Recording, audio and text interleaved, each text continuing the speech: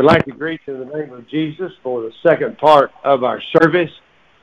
We invite you every Sunday morning, each Sunday morning, if you do not attend anywhere and you're housebound or you just want to tune in to this program, we have a Bible study and a praise service each Sunday morning beginning at 10 a.m. So you are welcome. And you can go to the YouTube and look up House of Hope Prison Ministry. And there you can find the Bible studies and so forth and devotions and the like. You can go to the website, House of Hope Prison Ministry, and you can find out what we're about and what we're trying to do for the incarcerated as we try to preach the Word of God. Now we're in the second part of our service, and we are in our Bible study. And I say this each Sunday morning so I can get you stirred up, but I know you brought the textbook. I know you brought your Bible with you to the Bible study. Wouldn't be much use of coming without the Bible, would it? And, let's get our Bibles out and turn to Ephesians chapter 5, and we're now ready for verse 14. So if my reader would read us verse 14, I would appreciate it. Amen. And the word reads, "Wherefore, he said, Awake, thou that sleepest, and arise from the dead, and Christ shall give thee light." May the Lord bless the reading of His Word. And so what we try to do in a Bible study, we try to slow down a little bit. We try to look at every word and every phrase and try to give the definition of words that we're not familiar with so that we can come to understand by the leadership of the Spirit what Paul or whoever the human author that God used in explaining what God has for His children. And so we begin there with the word wherefore in verse 14. Now, this is going to be the introduction. When it says wherefore, we've already learned, it looks back and it summates what's been said, either the verse before it or verses, many verses before it. In this case, Paul is making a summary statement. We've been involved since verse 11 and 12 and 13 into the second negative statement that he has made in chapter 5. And so we are seeing, he said, and have no fellowship with the unfruitful works of darkness, but rather reprove them. For it is a shame even to speak of those things which are done in secret. But all things that are reproved, are rebuked, are made manifest by the light. For whatsoever doth make manifest is light. So what we've been involved in, and we can back up to the verses before that, he says in verse 8, "For we were sometimes darkness, but now ye are light in the Lord. Walk as children of light." So what we're trying to do is learn how we as children of God, as believers, how we are to walk in the light. Now, one of the great benefits of a Bible study is that we have time to break down the verses and outline the chapter. I think personally that expository type preaching or teaching is the best for the people of God. So we can know who the human author is, what he's writing about, who is he writing to, so we can get an idea of what he's discussing when we read the Scripture. Now, it's hard sometimes just to read one verse and ascertain or to discern what the author, by the inspiration of the Holy Spirit, is telling the believers. This whole thing, chapter 4, chapter 5, and chapter 6 of Ephesians, we are bringing this to you because our major theme since verse 16 of chapter 4 has been the movement of the house of God in this real world. How are we to act personally? What kind of testimony do we have in our own heart as we are members of the body of Christ? And then we began in verse 25, how we treat others that are in the body of Christ through verse 32. So now we're talking about how do we act, how do we walk on the outside, where we work, where we live every day, outside of the assembly of God. And so in chapter 5 he said, be ye followers of God. That's what we got to do because we are the children of God. And so he said, walk in love. On the other side, he said, we cannot walk in the darkness. Now, there is a verse in chapter 1 of 1 John that I'd like to read you this morning because it is so important that we understand what it means to be in the light, to be a child of God. The Bible said in verse 5 of chapter 1, reader, would you read 1 John 1 and 5 for us? Amen. And the word reads, this then is the message which we have heard of him and declared unto you, that God is light, and in him is no darkness at all. Now, our last message, which was last week, we went over the difference between physical light and spiritual light, and we referred back to Genesis 1, if you remember that. But God is revelation. Let's do it that way. God is light. God is revelation. And so there is no darkness because he is the truth. Amen. There's no error in God. Amen. That's why we need to refer back to his manual or to his book and not just take what others say, but what does he say? Mm-hmm. We should be more involved in what God says and what man says. Now notice this, because this goes along with our text today. If we say that we have fellowship with him, do we say that or not? Do we say that we are a believer? Mm-hmm. If we say we are a believer, walk in darkness, and walk in darkness, we do what? We lie. We're lying. And do not the truth. But if we walk in the light as he is in the light, we have fellowship. Now notice, one with another, and the blood of Jesus Christ, his Son, cleanses us from all sin. Now, I'm not going to go on and try to preach in 1 John, but I'm trying to set the stage for us when he said, wherefore, in our text. He is looking back to all that he said so far. And if the light or Christ dwells in you, then he is speaking to you this morning. Do you understand that? Let's go back to our text. Wherefore he saith. I think that the word of God is inspired by God. It says that in 2 Timothy 3:16, that all scripture is inspired or God-breathed of God. And so when he said, wherefore, he saith, I believe it is God that is speaking to the church there at Ephesus. Now, to whom he's speaking, of course, is not, now listen carefully, he's not speaking to the unsaved. Because the unsaved cannot wake up themselves. The unsaved cannot arise from the dead. You have to get your mind now on a spiritual application here. We are talking about spiritual matters to spiritual people. Amen. Only God has the ability to raise a person that is dead in sins and in trespasses, or in trespasses and sins, Ephesians chapter 2 and verse 1. So we're not speaking to the unregenerated today, and you got to get this on the foundational note. We are speaking to people that are saved, that are believers, but they have gone to sleep. Mm-hmm. And so he gives us the command.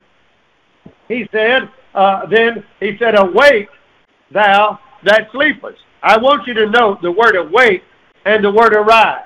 I wish you would circle those two words, because there is a difference than being awake in the bed than getting up and walking from your bed. You see that? So we're talking about saints that have gone to sleep and saints that need to be awakened because they're in danger when they are in the works of darkness. And that's what he's talking about. Those that have gone to sleep have come to compromise their belief and their stand in God, and so they've gone to sleep. This is how he is described it. They're walking in the works of darkness. But I tell you that we must admit that it is a reality then that a saved man can walk as the darkness walks.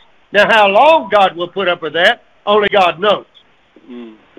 But the problem with people walking in the darkness is this. It happens to them slowly, and it's like they're on a slide, and the slide is not a great incline, but they are slipping daily because they're not walking in the light. They're not doing those things that please God, but that please the flesh. And I'm going to discuss this further as we go into this message. But we need to know that the children of God that are sleeping are those, in my opinion, that have, that's what he's talking about through the whole chapter. If you're a child of light, don't walk in the darkness, right? So those that have gone to sleep, they are those who have gone down that road of little by little being trapped by the philosophy of this world, by the religion of this world, and that's a biggie right there for believers. Because just because somebody names the name of Jesus and talks about miracles doesn't mean that they know God. It doesn't mean that they really are a believer in Christ or that they are in Christ. And so we see that the first thing you need to do is to be awake. Now, what is involved in being awake? Well, number one is cast off the work of darkness. Number two is to put on the armor of light. You can't just be a hearer of the word, but you must be what James says? James 1:22, a doer of the word of God. So the first point this morning in my outline is you must be reminded if you are going to be awakened out of your compromising state. Let's go to Romans 13, reader. Let's go to Romans 13, and I want you to read one verse at a time for me, beginning with verse 11, please. Romans 13 and verse 11, one verse at a time.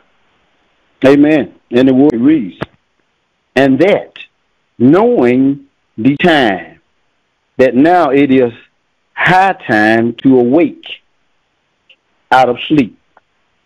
For now is our salvation nearer than when we believed. Okay, so number one, Paul is the human author of Romans, the book of Romans. And he's saying the first thing we need to do when we talk about being awake, our awakening, is to be reminded that our salvation is nearer than we believe. Now, I've told you about this before. Paul wrote to real people in the first century. And they were facing the judgment of God upon Jerusalem, and it happened in 70 A.D. They were facing God doing away with the signs of the Old Covenant, the temple, the priesthood, the ceremonialism, all of that was going to be done away with because if you read Matthew 24, and it happened, he said there's not one stone going to be left on another in the city of Jerusalem. And so what they were doing, Paul was saying, you need to wake up. Judgment is coming, and you need to wake up, and they believe that Christ was soon to come. Now read verse 12. Amen. And the word reads, the night is forspent, the day is at hand.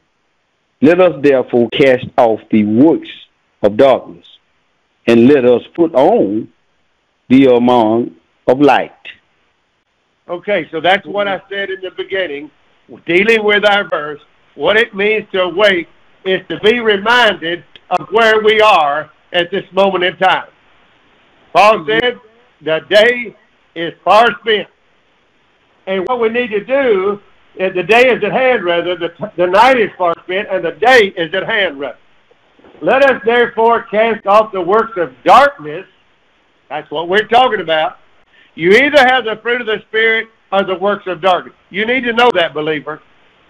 We either are following Christ in love, mercy, and joy, and peace, and long-suffering, and gentleness, and goodness, and faith, and meekness, and temperance, Galatians 5:22-23, or we're in Galatians 5:19, the works of the flesh. There's 17 of them, beginning with adultery.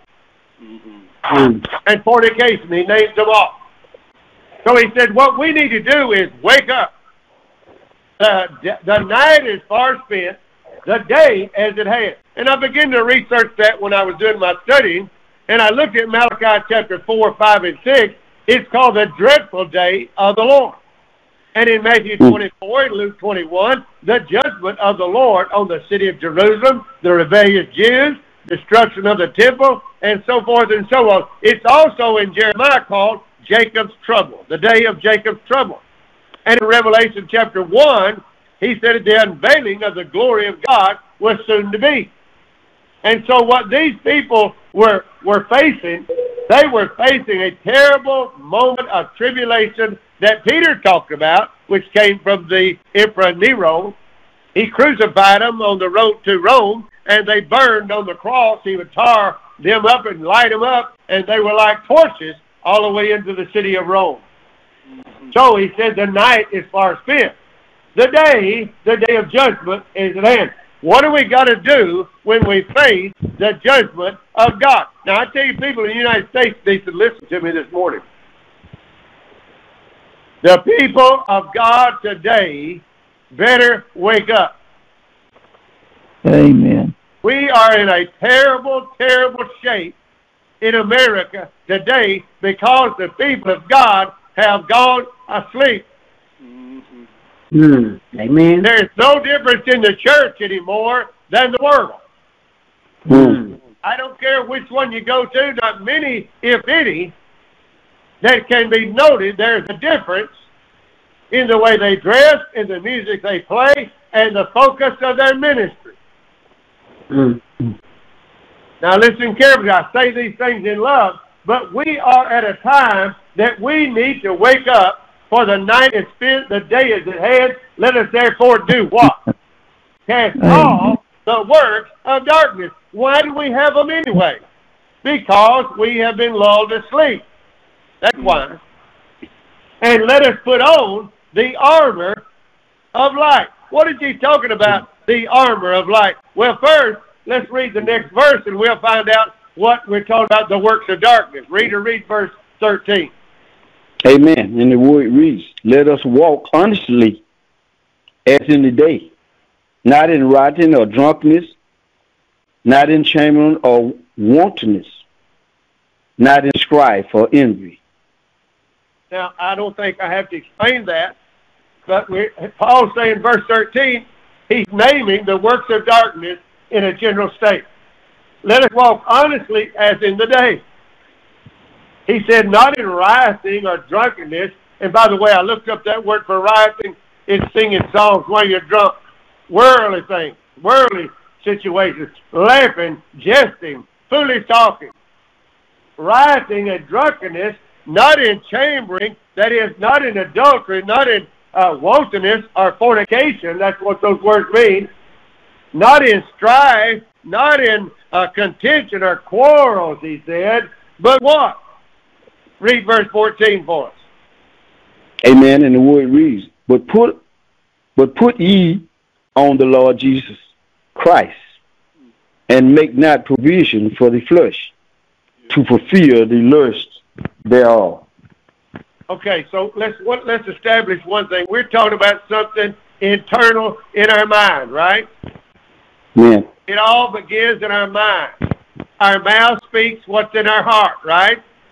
Yeah. And so Paul said, but here is the answer. Not only do we need to be reminded of the situation we're living in, don't forget my outline now. I made them with R's so we can remember. We got to be reminded of who we are, and where we live and what's happening, what's going on. Now, secondly, he said, we need to repent. We need to put on the Lord Jesus. Now, to put on the Lord Jesus, what does that remind you of that we studied in Ephesians 4 and 22, 23, and 24? Let's go back there. Hold your place in Romans. What does that remind you of when we say put on the Lord? That means if you put on something, you have to take something off, right? Amen. We got to take off our old clothes and put on our new, clean clothes, right? Go ahead and read it, verse 22. Read that for me, reader, verse 22. Amen. And the word reads that ye put off concerning the former conversation the old man which is corrupt, according to the deceitful lust. So we know the King James used the word conversation means manner of behavior. We got to put our old man's behavior because why? He's corrupt. Amen. So we got to put him off if we're going to put on something, right? Read verse 23. And be renewed in the spirit of your mind. Only if you read Romans 12:2, we're not going there, but be not conformed to this world, but be renewed in your mind. You see, you've got to be, the Word of God is what renews us. The Spirit of God teaching us the Word of God. We need to be in the Word of God. And so then thirdly, let's read verse 24. And the word reads, and that ye put on the new man, which after God is created in righteousness and true honesness. So holiness, I'm sorry. Yes. And so there we are. We're either going to have the ways of the old man, which are corrupt, according to deceitful lust, or we're going to put on the ways of the new man, created after God, in true holiness and righteousness, or righteousness and true holiness. Do you follow me? There's not but two ways. You're either in the light or you're in the darkness. Are you with me? Amen. And so we're either putting off the old man, renewing the spirit of our mind, and putting on the new man, or we're just tending to the old man. Now, this is also explained in Galatians 5:24. Let's go to Galatians 5:21 over a couple of books. Let's go to Galatians chapter 5:24. Amen. Read that for us. And the word reads, and they that are Christ have crucified the flesh with the affection and lust. Now look at that carefully. And they that are Christ. Somebody said, well, I know when I believed. I know when I said a little prayer. I know when I went down front, and I know now I'm saved. And they're really not saved at all. You know how I know? Because you shall know them by their fruits. Amen. They can say anything. It's not. I don't care what they say. It's what relationship you have with Christ and how you live because of that relationship. Yes. Are you following? And they that are Christ have done what? It's no if, maybe, or but about it. You see, church, we're always making allowances and adding to the Word of God. Why? Because we're hearing this trash on the radio, on YouTube, and everywhere, and they're saying things that are not in the Word of God. It says they have crucified, I think we understand that word, the flesh with the affection and lust. Look at verse 5 of Colossians chapter 3, reader. Colossians 3:5. Amen. I mean, we're kidding ourselves now if we're not going to take the Word of God. This is a Bible study. We're going to look at the Word of God. Amen. And the word reads, mortify therefore your members, which are upon the earth, fornication, uncleanness, inordinate affection, evil conspiracy, and coverings with which is adultery. Yeah, there's some big words. Let me read for you. Mortify therefore your members which are on the earth, fornication, uncleanness, inordinate affection, evil concupiscence, and covetousness, which is idolatry. Amen. For which things sake the wrath of God cometh on the children of disobedience, in the which you also walked sometime when you lived in them. But now what? Read verse 8, reader. But now ye also put off all these: anger, wrath, malice, blasphemy, filthiness, communication out of your mouth. Lie not one another, seeing that you have put on what? Put off the old man with his deeds, and have put on the new man, verse 10, which is renewed in knowledge after the image of him that created him. So you see what we're doing here this morning? We are repenting. We're putting off the old man, Paul said. It's time. It's right now. You've got to get ready. It's coming. You got to put on the Lord Jesus Christ. Why? Make not provision for the flesh to fulfill the lust thereof. Amen. Now that's why I brought to you 2 Corinthians 6:17. Wherefore come out from among them, and be ye separate, saith the Lord, and touch not the unclean thing, and I will receive you. Yes. Now that's point number 2. Do we have it? Remind, be reminded, and to repent. How do we repent? We actually put off the ways of the old man and put on the ways of the new man. Why? That we not fulfill the lust. Now you are really misguided if you don't think as a believer that the old man is still not in you. And that you're susceptible to the flesh as long as we're in this body. You need to read your Bible. You need to read Romans 6. You need to find out, am I a servant of righteousness or am I a servant of unrighteousness? We need to understand Romans 7, verse 14 through 24. Paul said, I do the things I would not. The things I would not I do, because sin dwelleth in my flesh. Amen. Yes. There's 2 laws in you. There's the law of sin and the law of God. As to the inward man, the law of God, we serve God. But the outward man, the flesh, the lust, wants to serve the flesh, wants to serve lust. And so, even though we've been made free by the Spirit of life from the law of sin and death, we still have to deal with the old man, and that's the test we have every day. That's the battlefield in the mind. Now, number 3. Yes. There must be a response. Let's go back to our text in Ephesians, please. So, wherefore, we're children of the light, not of darkness. Then, therefore, we need to do what? We need to wake up.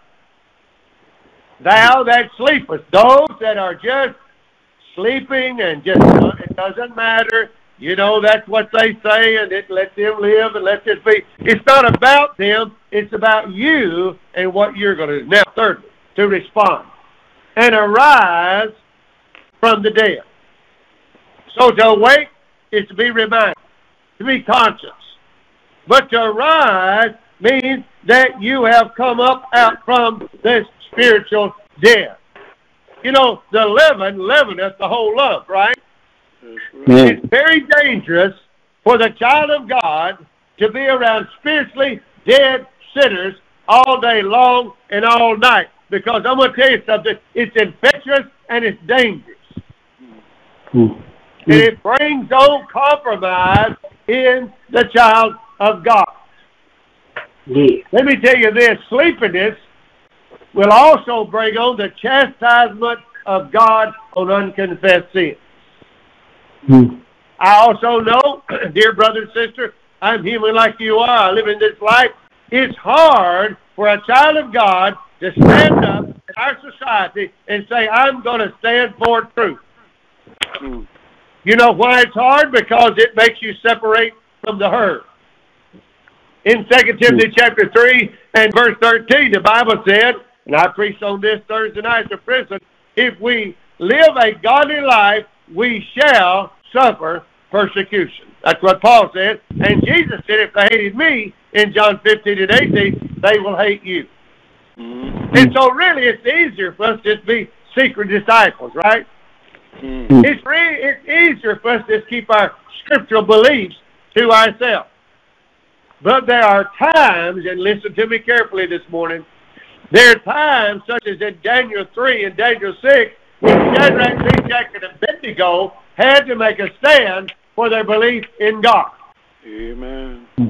Daniel had to make a stand that he loved God more than he did the political scene that he was working in. Amen. And so what Paul is saying in our text, wake up, stand up for the truth. It's time to stop making provision for the flesh to fulfill the lust thereof. Stand up. Be a good soldier of Jesus Christ and be not entangled in the affairs of this life in 2 Timothy chapter 2. You can read about that. Yeah. Now, what about us today? What about us today? I think it is time in the 21st century for the believers to stand in the gap. Now, Paul and them were facing a destruction of Jerusalem and a hard time, like never had been seen on the earth, a tribulation. You in America have never seen anybody attached to a cross and set on fire. Amen. Just admit it. We've never, in America, we've never been put to that test for our Christianity, for what we believe. The Bible makes known that the Bible is real today as it was yesterday, as far as the principles that are being taught by the Apostle Paul. It includes our body, our soul, and our spirit. Yes. That's why I talk about the 5 gates. We got to be ready to guard our eyes, to guard our ears, to guard our touch, to guard our taste, guard our smell. Mm-hmm. We have got to be ready to present our bodies holy and acceptable unto God, which is your reasonable service. Yeah. We got to be ready to take our mind and take every vain imagination and thought and bring it into obedience unto Christ. 2 Corinthians chapter 10 and verse 5. Yes. We got to be ready because we're a temple of God in 1 Corinthians 6 and 19 and 20 to glorify God in our body and in our spirit. Amen. Now, number 4. This is the reward. I don't know if you put down those points, but I wish you would. This is the reward. Now let's look at our text. Wherefore he saith, awake, thou that sleepest. Wake up. The night is spent. It's time to get up. The day is here. We're ready to suffer for the name of Christ, Paul was telling them.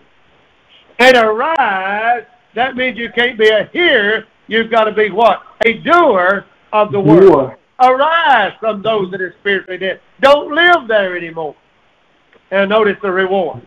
And Christ shall give thee what? Light. Light. This is the promise that he makes.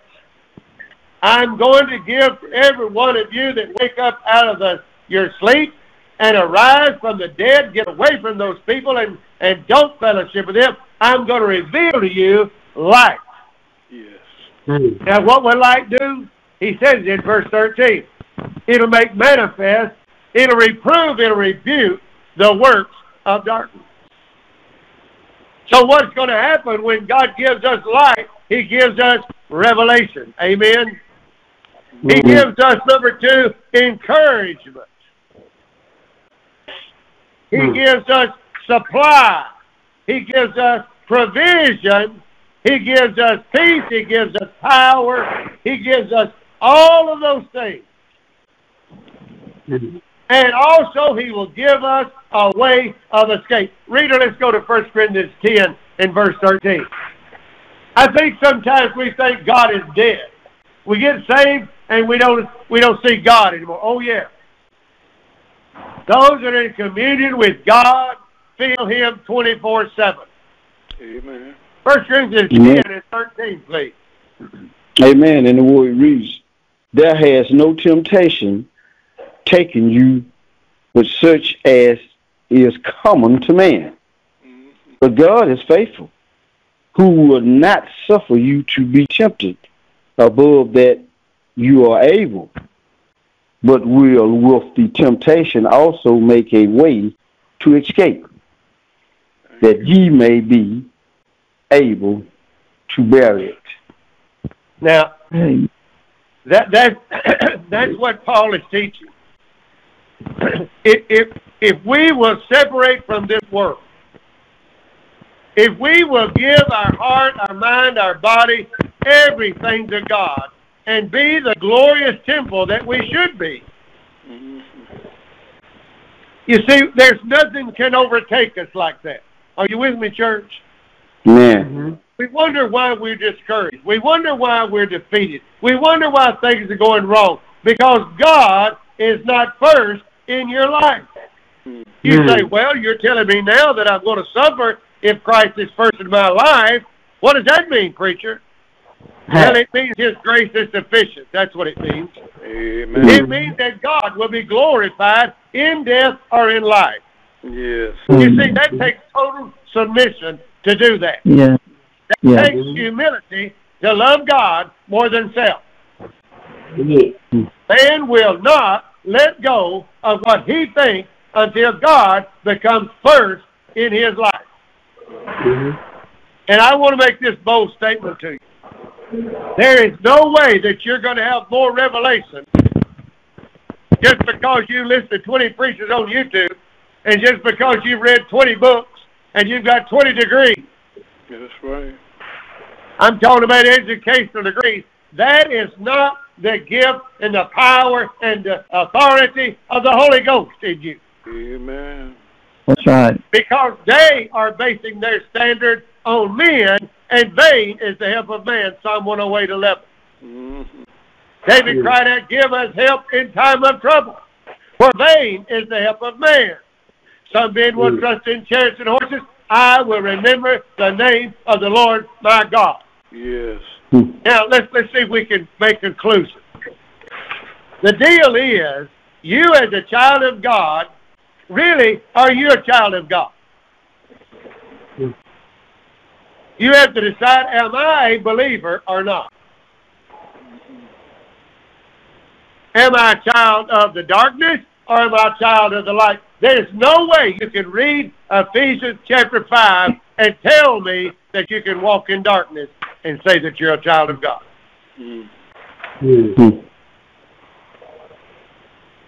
So we have to make up our mind, what exactly are we and where do we live?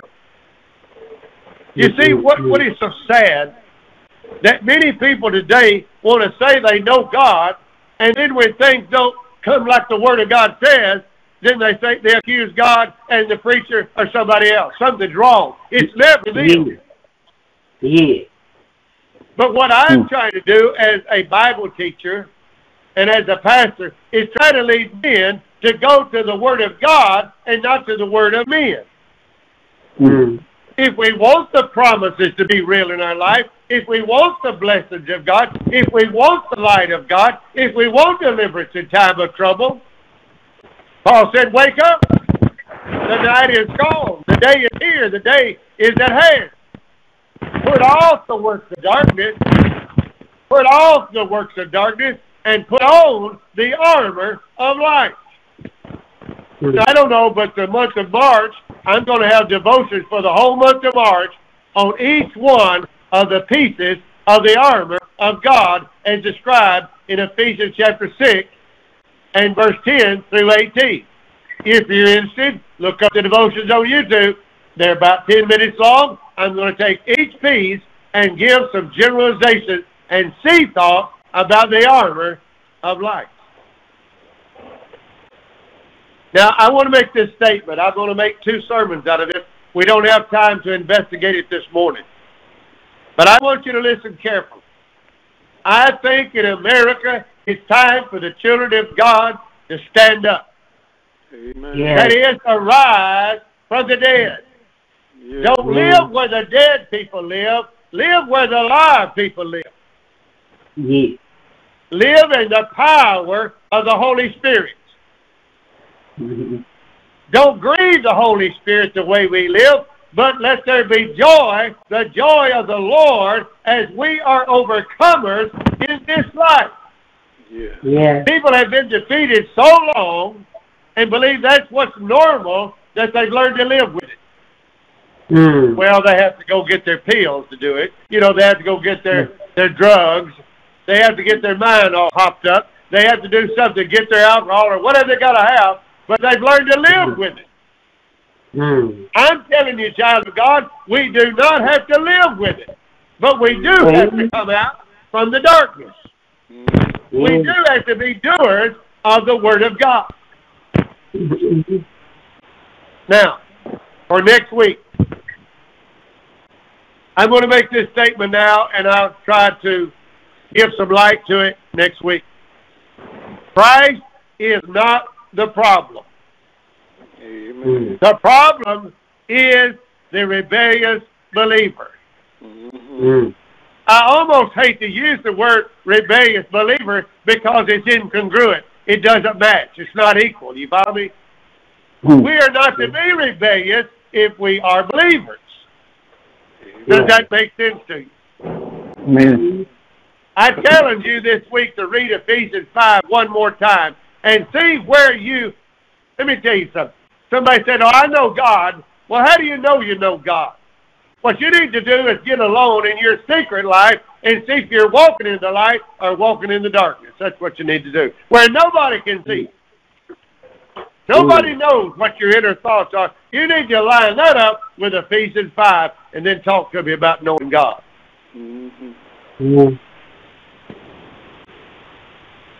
I want you to pray for me next week because it's going to be very eye-opening. Some of you may even be offended. But I'm going to try to do it in meekness. There's a reason that there's a problem in the believer's life. In my life, in your life, all of our lives. The believer today has been conditioned, now listen carefully, and I am going to stop. The believer today has, on the most part, has been conditioned, you hear that word, conditioned, or brainwashed by the new card doctrine of the religious world of the 21st century. Not to receive any of the following. I'm going to go over how we have been brainwashed into going to sleep and not walking in the power and demonstration of the Spirit of God. Amen. Now, not everybody can hear this.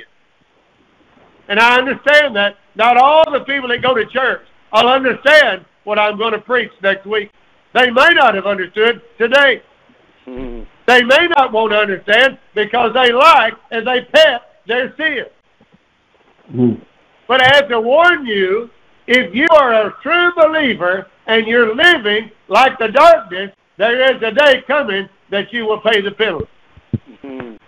You will receive the judgment of God somewhere. Because he said, be not deceived, God is not mocked in Galatians chapter 6. Whatever seed you sow, you shall also reap. If you sow as the flesh, you're going to reap corruption. If you sow as the Spirit, you're going to reap life everlasting. That's right. That is, you're going to reap abundant life in this life and in the life to come. I'm trying to get people to live the abundant life, even though the flesh is with them, even though they're in this world and being taunted every day by the TV and music of this world and philosophy and education and all of these things. Brethren, we're not of this world. Amen. We have been called out of this world. That's right. We are children of God, not the children of the government, not the children of man. We're the children of God. I'm talking about a spiritual thing. Yes. Father, we thank you for this day. Lord, I know this is not a popular message. I know that even believers don't like it sometimes, God, especially when they've not made Christ their number one in their life. When they're hiding things, God, when they think they're doing them in secret, or when they have justified them away, God, and saying, God, it doesn't matter to God. People do it all the time. Lord, help me to help the people of God to get awake, God. We need to wake up, God. Yes. We need to rise from the dead, God. We need to stand for the name of Jesus, regardless of what the outcome will be. And I can't do it, God, unless you help me. Amen. But you promise you will give me life. That is a promise that you made to the people of God in this verse, our text verse. Lord, we will have a way of provision. We will have power, peace. We'll have a way of escape, God. You will be with us, even if we have to be martyrs for the name of Jesus. Yes. God, if we don't stand, who is going to stand, God? Amen. Who is going to stand today and be the salt of the earth and the light of the world, God? Who is going to do that, God? Yes, thank you. Only the people of God, Father. Help us to get in our secret place and cry out unto God and lay ourselves bare before God and be transparent before God and say, God, search my heart. Try my thoughts, O God, and see if there be any wickedness in me, O God, and lead me to the way of everlasting. Yes. Help us to stand, no God, for you. We've got to, God. Yes. We ask these things in Jesus' name. Amen. Man. Amen. Amen.